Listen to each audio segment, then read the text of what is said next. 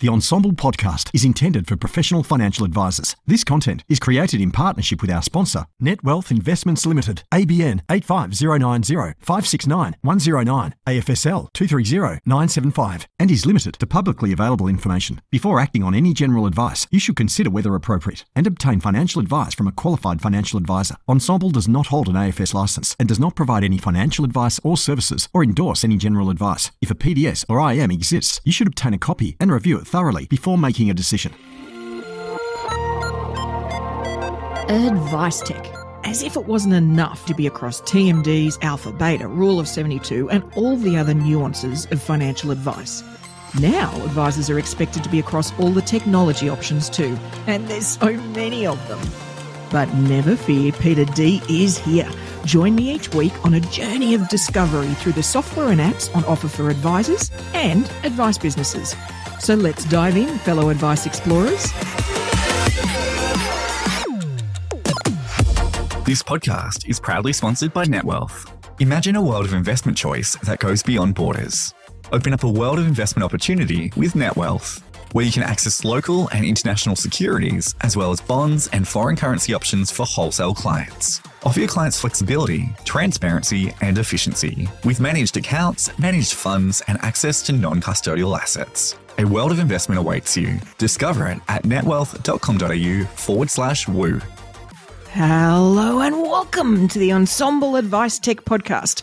I'm Peita Diamantidis, and this week we're kicking off the first of our new AdviceTech feature episodes, where we sort of discuss broader ideas and issues the industry is facing when it comes to tech.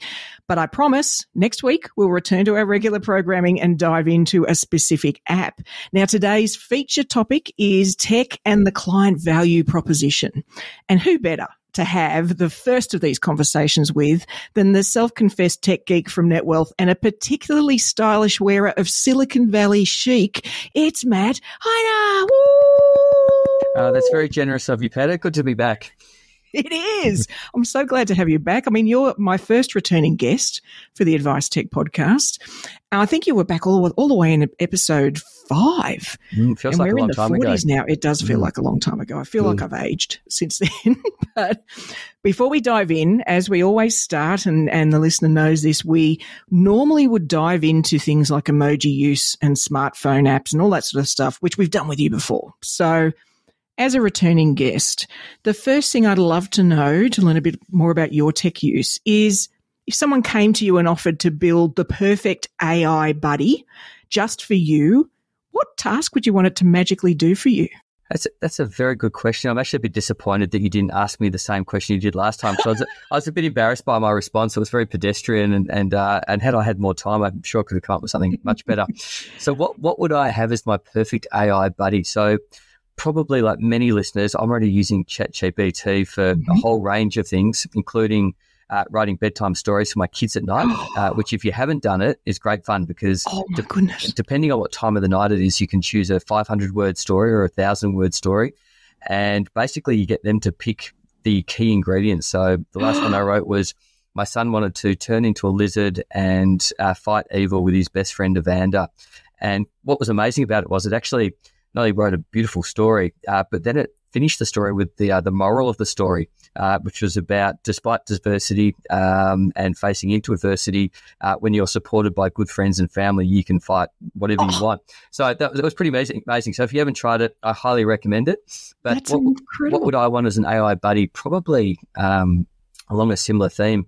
If I could have an app or some technology that translated what I asked my children into something that they actually listened to, that would be amazing.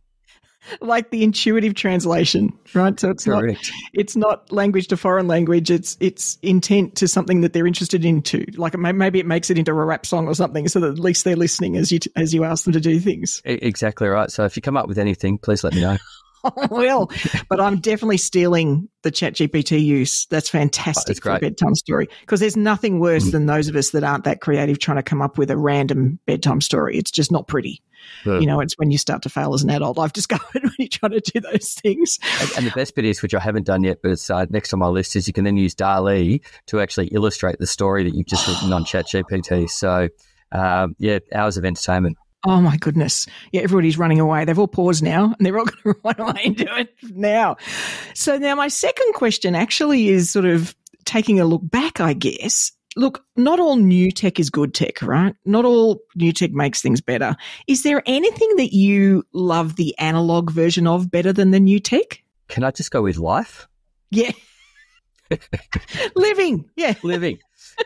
Life was a lot easier without a mobile phone and a laptop. It sort of is. It's why we all love holidays when you can just lose, you have no contact, there's no Wi-Fi. I love it when they say that. We don't have any internet. It's actually my favorite thing to do is to lock myself away without a phone, up in the hills for 5 days, with no technology, no newspapers. You come out feeling incredibly refreshed. It's liberating. It is. I do the same. I pretend that planes don't have Wi-Fi anymore. I just pretend like I can't do any of that. Just relax. I get too Alrighty. Right. Let's dive into client value propositions and tech, shall we? So advisors like me, we often focus on tech and we focus on that sort of operational efficiency, the productivity sort of focus, which is natural. I mean, that's where technology's always started. But there's loads going on in the client value proposition space. This can be whether it's investment philosophy or even the customer experience. So, let's start with the investment philosophy and offer. We're doing, a lot of discussions about that on the Ensombl platform. Advisors are really going much further in terms of what they're trying to deliver. What are you guys seeing in terms of clients' needs or demands from firms and what they want, in terms of how we need to enhance or sort of reconsider our investment philosophies? Yeah, so I think this is a trend that's been playing out for some time now. So it started in the US probably 10 years ago, and we've seen movement in the Australian market, but it really has accelerated, I think, throughout COVID with market volatility and the need to be doing more regulation overload, et cetera. And I guess rather than getting into a discussion necessarily now about different legal structures, SMAs, MDAs, if we sort of talk broadly about automated investment solutions, so finding ways to scale your investment philosophy is really what advisors are looking for. Yeah. And really that means that if they can find a way to, first of all, articulate and describe what their value proposition is around their investment philosophy and then implement it as efficiently as possible, it means that they can start to really focus on delivering great service and focus on that strategic piece, which is where we all know advisors can add the most value. So we really have seen managed accounts particularly grow exponentially over the last 3 years. And I've just done a roadshow around Australia talking about some of the things that we're up to. And one of the interesting statistics was that if you look at our managed account in 2019, so we've been in the market for 5 years, we were one of the sort of the pioneers, if you like, in the managed account space. But it had taken some time to get traction. And so in 2019, the size of our managed account was $2.5 billion. Now, if you fast forward to today, it's in excess of $13 billion, or 3 and a bit years later, which just shows you that exponential growth throughout that period. And what's really interesting is that within that managed account, we've got a very, very diverse user base. So we've got everything from smaller practices dealing with accumulators, all the way through to very high net worth individuals, ultra high net worth individuals looking at customized portfolios and everything in between. So from our perspective, it's not a product. It's just a really efficient way to actually implement a firm's investment philosophy. And that might be that they believe in passive management with strategic asset allocation, or it might be that they actually believe equities can add more value in the Australian market, but they want indexes and managed funds for overseas. So the tools and the capability of managed accounts, and that could be through an SMA or an MDA, are very far superior to what they were 5 years ago and certainly 10 years ago, and really allow firms to differentiate their offer through their investment philosophy, but also make sure that they're treating all their clients equally and that everyone's got the same access to their best ideas at the same time. And it's an interesting nuance there, because I think a lot of the discussion around managed accounts and all of the permutations thereof can be a focus on the investment insights and all of that expertise, when that's only half of the tale. The other half is this ease of implementation. So, and when I say that, I mean having something very personalized for that client and then being able to implement that easily. That was always something that's been so clunky historically. Yeah, and for any advisor that's had to try and run the business, service clients, rebalance portfolios over the last 3 years during extreme volatility, it's actually not possible and to deliver a great outcome to the client. So what we saw was incredible outcomes because investment committees were able to look at overnight data. They were able to convene in the morning, make a decision and literally implement ideas that day for all of their clients. And that meant that as markets fell, they were able to de-risk portfolios by removing assets. And as opportunities presented, they were able to take those opportunities as they arose. So people were able to actually come out of it in a far better circumstance than they would have had they not been in a managed account. And then you see really interesting combinations of it. We've got people using MDA licenses and investing into SMAs for certain asset classes. And certainly the anecdotal evidence there is that they've suggested that they've added maybe up to 3% alpha because the first time they've been able to take the ideas that they've had from the investment committee and implement them in a reasonable time rather than taking 1, 2, 3 months maybe to get through all of their clients. And certainly, this has got to play a part when you start talking about ESG, and I hate that acronym because it's covering such a broad range of things. It's a bit just like calling it markets, but anyway, it's whatever the lens that client has. Well, what's important to them. It can't just be, well, there's this fund. It just can't just be that because everybody's view on what is the highest priority for them, what's the thing that's icky for them. Really, that's a lot of what they're looking for. Yeah, I really am not comfortable with that industry. Those sort of things. I think it's going to be a challenge just to have a fund that handles that. I think it is going to end up being more and more personalized, because the information's going to get better too. There's, tools starting to come out that don't just assess the underlying investments. They're going to assess the fund manager. They're also going to assess the platform. Like all of us are going to start to be assessed on our sustainability targets, so the information is going to be there. We're going to need a way to be able to pull that together and act on it. Yeah, absolutely. I think that your comment on the platform is absolutely spot on. We are regularly being asked by clients to see what our CSR strategy is because they want to make sure that it's not just the investments that they're investing into that are doing the right thing, but the providers in the middle are also having an impact and contributing back to the community. So that is very much front and centre. ESG is probably a topic for another day. I could spend hours talking about it. I think there is a long way to go. I think that unfortunately the data isn't necessarily there to support the right outcomes. There's a lot of people working on it to make sure that we get more relevant outcomes, but to rely purely on, some of the current providers is a mistake. But look, it's really good. I think it's heading in the right direction, and we know it's important to clients. Yeah, and that's the thing. I think people just are going to expect more and more ability to personalise, but also gain access. They're going to want to be able to gain access to alternatives and other things that otherwise we used to sort of be outside the remit of an advisor, right? And so that's just going to be the expectation of the public.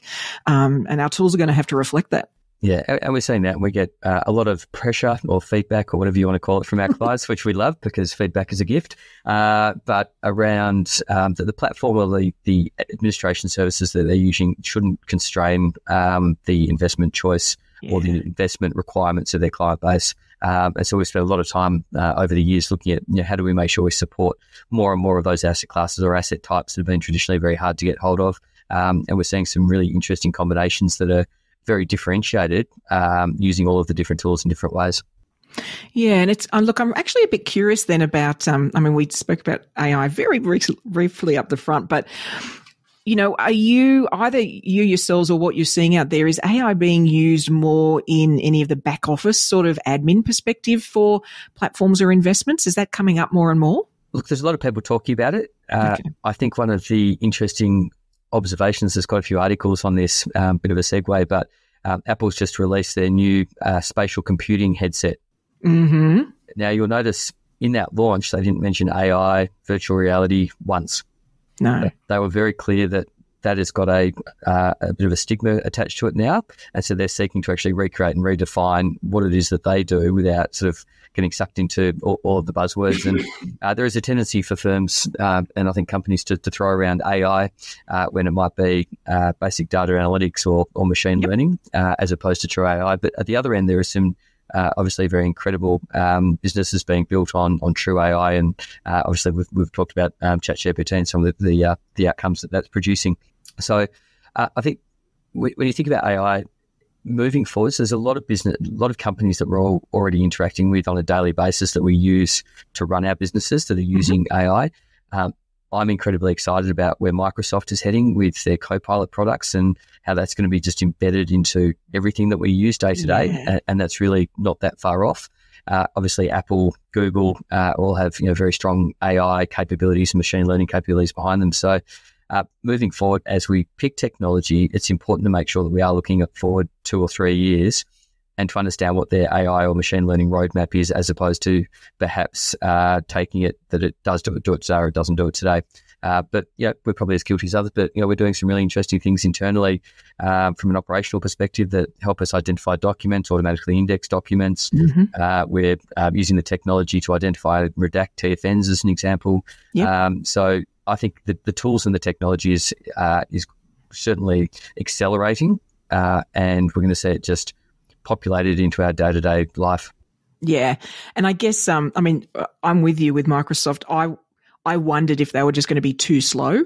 Like this could be one of those moments where they, there's almost the Kodak moment where they just lose a market because they're too slow to respond. But they've really sort of taken that leap. They really look, and it's perfect. All of those tools we use every day, they're perfect applications for AI. There's so many repetitive things we do in them. So I love that they're actually taking that leap and going down that path. I'm curious. I think Microsoft's the company to watch. And if I know it was one of your questions, people often ask who are the leaders that I most admire. Satya has got to be up there. He's turned around a huge business in a very short period of time.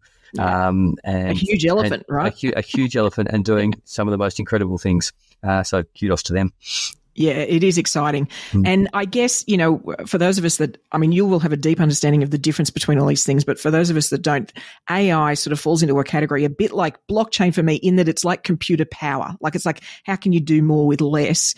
Are you seeing more and more things sort of taking advantage of blockchain as a tool as well in investing?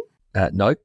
No, they're not going down that path yet. They're not sort of taking advantage of what's out there. No, look, I think blockchain as a technology is potentially very powerful, and where we haven't seen evidence of, I guess, blockchain in this industry is really the business models that sit on top of it. Right. There's been different blockchain projects within their industry. One of them's just closed down, which was around fee disclosures and fee consent. And the reality is that there's really good databases and good technology that can solve a lot of the problems that people have tried to solve with blockchain and didn't necessarily need to.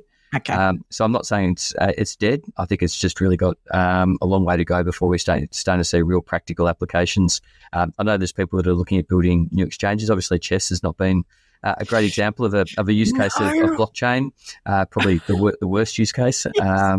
And that's going to set the industry back because people will be naturally gun shy now. So I think it's a good technology. It's really about the business case and the business layer that I haven't seen anything amazing yet. Yeah. And I guess, you mentioned security, and it's clearly front of mind for all of us now. And I only imagine you guys are well down that path as well. Are you seeing, are we evolving fast enough with that, do you think? Do you think the industry is keeping up with what it needs to be doing on the sort of cyber risk and protecting our clients, or do you feel like we're playing catch up a little? Oh, I think it's a long way to go. So cyber is hard. The attacks are incredibly sophisticated. The number of attacks, the sophistication of the attacks is incrementally huge since the beginning of the Ukraine-Russia conflict. We're seeing a lot more activity. And obviously, we're seeing a lot more companies suffering as a result of cyber attacks. So it's something that people just have to be diligent about. You can't hope that it's not going to impact you. As an industry, we have more data than pretty much any other industry, including medical, and we need to do everything we can to protect that information. So if you're not thinking about it, don't have external professionals helping you, it's something that you really need to be looking at. There's a couple of things on cyber. One is that people will almost always be the weakest link, and it's we can do training every day, but ultimately it's someone that clicks on a link that they shouldn't have, or opens an email or an attachment that looked suspicious but they hadn't picked up, that will cause issues. And equally, we do see a lot of attempted client frauds where it's the classic clients overseas gets their Gmail account hacked, starts asking the advisor and us for money, and before you know it, there's lots of conversations happening left, right and centre, and luckily we have a lot of processes in place to stop those frauds, but you need to be diligent and aware. And it is one of those things we talk about in our practice where the best thing at any point is a conversation. like actually communicating with a person, not pick using up the phone. Exactly. Just talk to them, because that can circumvent so many of these things if somebody just spoken to somebody else. Absolutely. And catch that. Cool. All right. So then if we then take a look at tech in the environment of the client experience, which is probably something that all of us have begun to consider more, but we're probably in earlier stages. We've still got some work to do along that line. We've still historically had our client experience almost defined by legislation, and that's natural. But I think with everything going on, and I actually think last time you and I spoke, there were some announcements that dropped on the day that we spoke. And just recently, we've also had QAR come out and some things said that are going to be changing. So it's quite good timing. Technology and the way that it can improve or enhance the client experience is a real thing now, particularly with millennials now being a huge portion of the client prospects we're all going to be dealing with going forward. Yeah, I often joke or comment that the biggest innovation in financial services in the last 2 decades has been digital signatures. But I think, unfortunately, there is actually a lot of truth to it. And yes. as an industry, we need to get much better. And I think your comment before about the number of millennials, it's probably not the point that's relevant. And all of our research would suggest that if we use client portals as an example and mobile client portals, when we've researched and done our advisable Australian reports, the needs and wants and desires of a high net worth established affluent and an emerging affluent or a millennial with money are almost identical.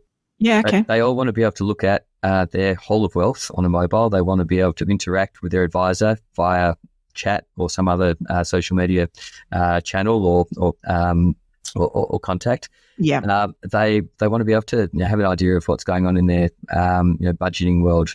So all of these things that have been sort of, I guess, pushed down the line as, that's something millennials want.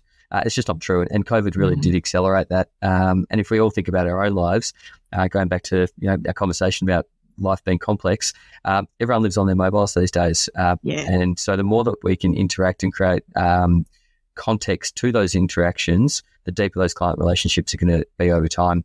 And there's lots of different ways that can be done, but we really do need to start investing in that digital front-end experience, not only because we know that advice firms that have done it, it's only about 30% of the industry so far, but they're seeing much higher levels of satisfaction. They're seeing much higher levels of client engagement.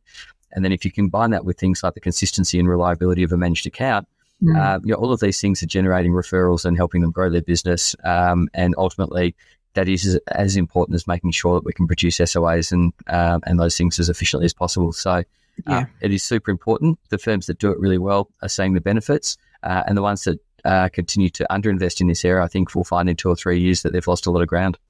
And it's an interesting thing that when you look back at the way we approach these things, say it was, there would be face-to-face and then some people were doing video meetings and using more email, all those sort of things is the danger is that we see these new things as a secondary option. It's like, oh, we'll have it, but it's just a secondary consideration. And so we treat it accordingly instead of what's probably the case is we almost need to shift to that as the primary. Like we almost need to behave as if those new things, whether it's via the portal, chat, whatever it is actually the primary way. And hey, we'll do it the other way if you need us to, but this is the way we engage, because it's a mentality, isn't it? Like it's a complete change in the way your team do things, the default in the way they send things to clients. All of that's got to change. We have to sort of adjust all our workflows and processes accordingly. I see a world probably in 2 or 3 years where email is not used as a tool for communicating sensitive information, and it shouldn't be. It's not the right tool. So the more that we can work collectively as an industry and with our providers to have document vaults and secure signing, secure chats, all those sort of things, the better. And it's a better client experience. So, and I think you touched on a really important point, which is don't think about it as a separate bit of technology. It has to be part of your process. Otherwise it will fail. And so think about it from the client perspective, think about how that integrates with what you need to do from an internal perspective, and make sure that it's actually a benefit to both parties. And it is a change management exercise, isn't it? I'm sure you guys have seen that for anything you roll out, right? You're going to have to train clients to make the change, even if they're happy to do it. And you're probably going to have to almost nudge them to it, even if they accidentally send you something via email. It's like, fantastic, but can you just try it again via the portal instead of doing it all for them? I think we try and make things easier, but that's okay, I'll handle it. But you're not creating change. You're not giving them the new habit so that they're going to go say via the portal every time. Well, and I've seen some great practices adopting really interesting ways to embed that change management. So when they first come in for their sort of implementation meeting, they'll actually sit down with the client, help them get the app set up, make sure that the facial recognition is working so they don't have to worry about their PIN numbers and passwords. Yeah. But the other extreme, and I think this is a great idea, is they get their more elderly clients for a lunch and learn. So if you come in for lunchtime, we'll get around. It's a little bit like the Apple sessions that they run in the Apple stores, and they get them all around the table. They have a little bit of a laugh about how hopeless they all are. But through that, they're showing them and they're working together with other clients to say, it's not actually that hard. And they get direct feedback as well on the sort of things that their clients said, wouldn't it be cool if you could do this, this, and this? So it's a great way to engage with your clients and have a bit of fun as well. And they had Apple had a huge take up from that the boomer sort of generation because of that. Some of them were going every week for another session, and nobody else was offering that. You couldn't buy a normal PC and get that service, so it is a way to differentiate yourself. And I guess I'm curious about your take on businesses like, say, Apple and Amazon. I mean, I know I'm an Amazon Prime member, and my complete expectation now is if I order something, it gets here tomorrow. Like it's just it's a given. I'm still shocked by it though. I ordered some things for my computer. I think it was I lost my charger for my Garmin watch and needed a USB connector for something or other. And it arrived either that afternoon or the next day. And it still shocks me, but it's also set that new expectation. Hasn't it? And what do we there's so many examples of that. And like you say, in our industry, we're so excited that we're doing e-signatures. I guess I'm curious what you think the leaps need to be, because part of maybe the problem in our industry is we do these iterative developments. We're not sort of making these quantum leaps of what's the next thing. For example, should we be using e-signature at all, or should be there some other two-factor or some other authentication method that we should just be moving to instead of? I'm interested in where we might be sort of almost holding ourselves back a little with some of those decisions. Yeah, I think unfortunately with digital signatures, often it's the use case that will dictate the signature method. Yep. So there are still, we do digital signatures as an example for pretty much every form. There's still certain ones that legally we have to have a wet signature for. But increasingly, as we move down the sort of integrated mobile path, if we can avoid a digital signature and just have a accept reject button, that's the way we'll go. A signature is sort of an interim step because it was convenient and everyone knew how it worked. But the reality is all we're wanting is to get the go-ahead on a piece of work. Yeah. Yeah. And so what else do you think, you guys have spent a lot of time on, even your portal for Netwealth, and, what people are using. I'm curious what you're seeing in terms of the users and what they focus on a lot. Like, what are you seeing them use, and what are some things that you've put in there that nobody takes a look at? You thought, that was all that effort and then nobody's really utilized it. Was there any surprises? So I know advisors are certainly pushing people towards the mobile app, particularly where it's branded and they've got a bit of ownership. So sort of our strategy, that sort of going down the product side, was to make sure it was a standalone bit of tech that people could use regardless of whether they had a Netwealth account or not. That was, and still is, very, very important to us. So it's sort of agnostic to what we're doing on the other side. But the reason they've done that is, again, it avoids all the issues with logins and passwords because it's a matter of holding it up to your face. The one feature that's had the biggest take-up is actually the integrated property feeds.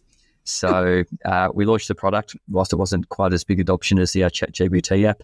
I think we had 900 users over the first couple of weeks add 1,700 properties, so on average 2 properties, which really just reflects Australia's love of property.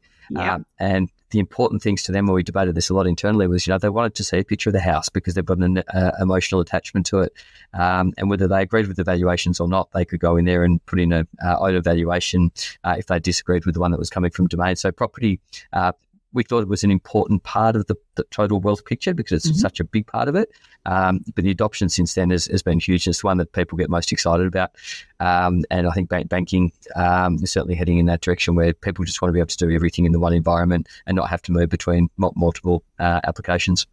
Yeah, and it's because I get why for the institution, I get, it's your bank, whatever your bank is, and that's our app and that's how you log in. But like you say, for the client, it's like, but I don't care. I want to just see all my stuff, right? Why can't that be in one place?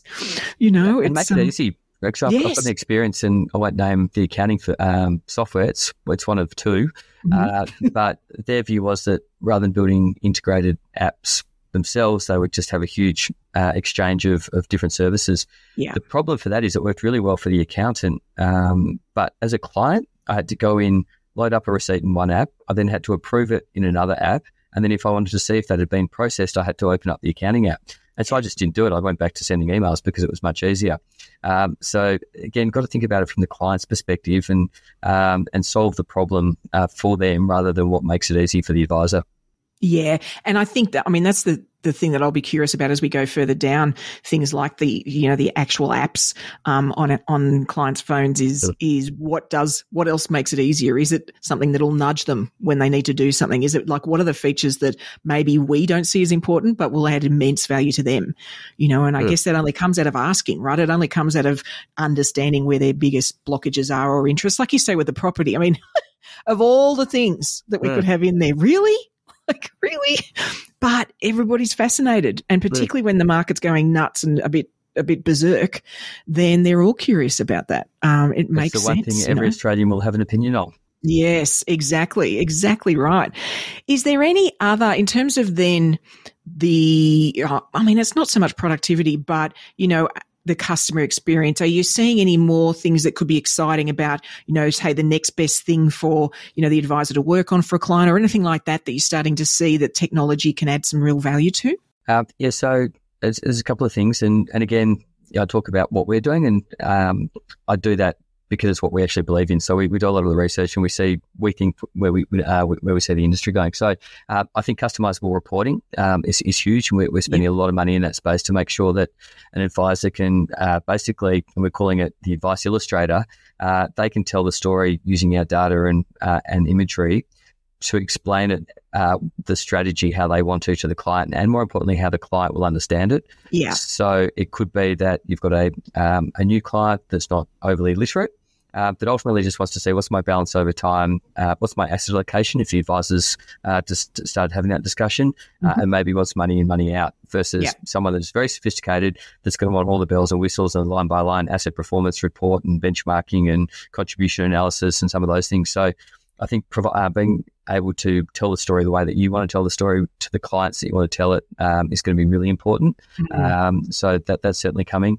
And then if you sort of think about AI, I was fortunate to do a live interview with the head of data and analytics and AI for Morgan Stanley in the US, where they have 16,000 advisors that they're building solutions for.